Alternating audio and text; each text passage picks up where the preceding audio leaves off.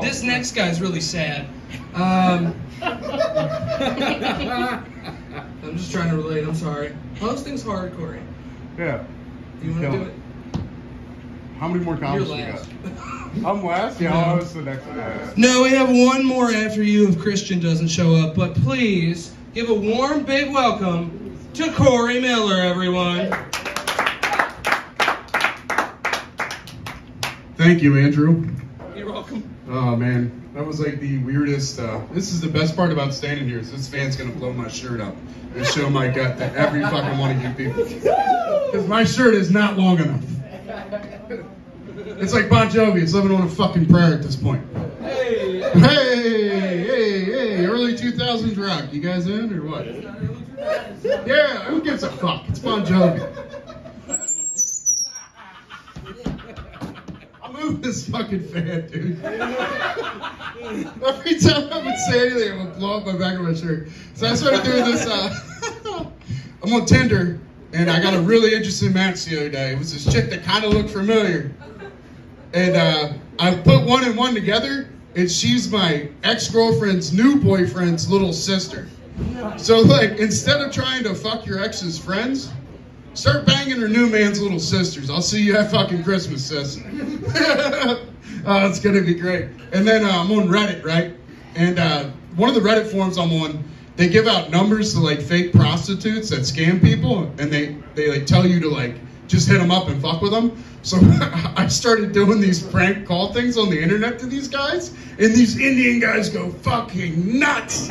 It's hilarious. Like, hey, this is Steve from New York. Are you the one that hit my car? And they just fucking lose their shit and start telling them they're going to kill everyone in their fucking family. It's awesome. It's like, it's pretty much like whenever a white person doesn't get their way in public. When you think about it. You know what I mean, Tyler? Yeah. All right, thanks, man. So, I got lucky the other week. I had sex with a woman. It was pretty awesome. I'll tell you guys about it now. Yeah, I don't hear any claps. Fuck you guys. So, I go to this bar after work. This is back when I was still employed.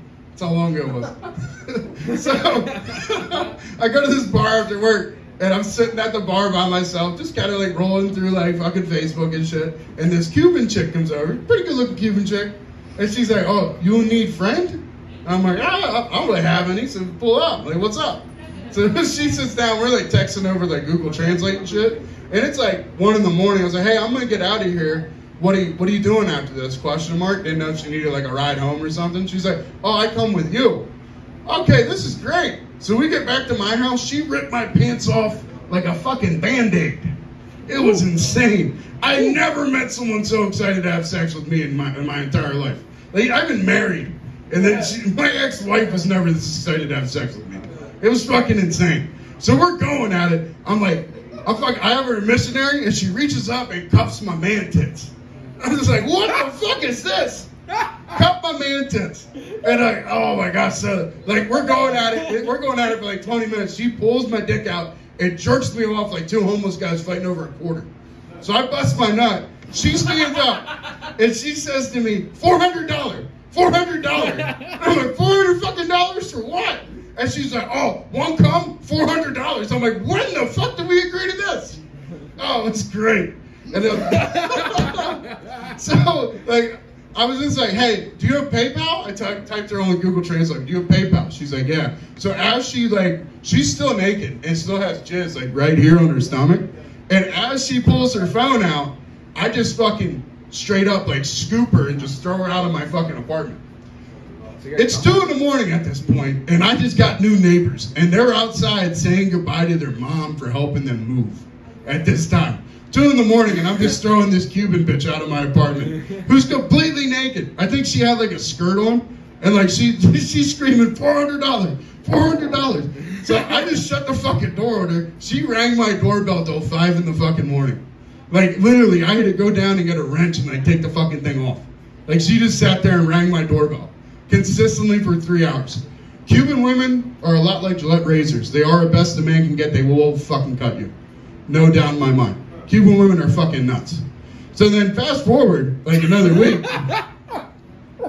This bitch keeps showing up at my house. Like she keeps Ubering from the middle of fucking Harrisburg to my house and ringing my doorbell trying to get me to pay $400. And I'm just like, yo, like, I don't know what the fuck you, like, I was chilling with this other chick at the time named Mika, and she starts banging on the door, and Mika went out and beat her up, like, in the middle of the fucking street. I was like, that's a little Puerto Rican chick I was chilling with from fucking Philly, just beat the shit out of this other Cuban chick. It was fucking awesome. I was so aroused. I went upstairs and gave Mika the best 3 minutes of her fucking life. Way better. I lasted longer doing this set than I did with Mika that night. Oh, it was awesome. But then she came back another time, and I happen to have like a fake CIA badge I had from like a Halloween costume from like 6 years ago that I found. So I put it in my wallet and just like flashed it at her. I haven't seen her since. So that bitch thinks I'm part of the CIA. Yeah, I'm part of the CIA, living in a 1-bedroom apartment in the middle of fucking Enola. Oh, it was great. So, $400. The best part about it is I asked her, like, I was like typing to her own Google Translate, but she's screaming this. I was like, first off, calm down, I'll pay you. Like, it's cool, like, we never agree, but whatever. I'm like, how many times you come? She's like, 3. I'm like, $800. $800. Do math, bitch. Oh, it was great. So, yeah, that's my Cuban Missile Crisis. Trying to make